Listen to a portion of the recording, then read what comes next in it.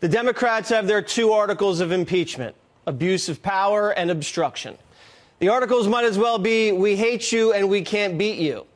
They've been trying to impeach Trump since before he was the Republican nominee. In March 2016, the New York Daily News wrote this: "Impeach Trump. It's not too early to start." Then, right after Trump was elected president, the media starts salivating. My prediction is, based on my gut, that there's a very good chance that Donald Trump could face impeachment. Then, the day of Trump's inauguration, the Washington Post announces the campaign to impeach the president has begun. The whistleblower's attorney was tweeting about impeachment years ago, and the FBI agents were texting about impeachment and the insurance policy way, way back.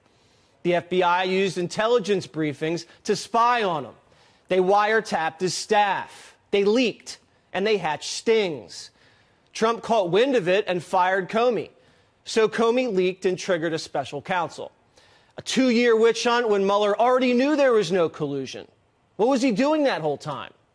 He was just building an obstruction case against the president, and that dark cloud cost Republicans the House. Bill Barr finally got there and called their bluff. No collusion, no obstruction. And then the same week the Mueller hearing bombed, Adam Schiff hatched the whistleblower plot. So Trump called their bluff again and releases the transcript. No bribe on the call, no pressure.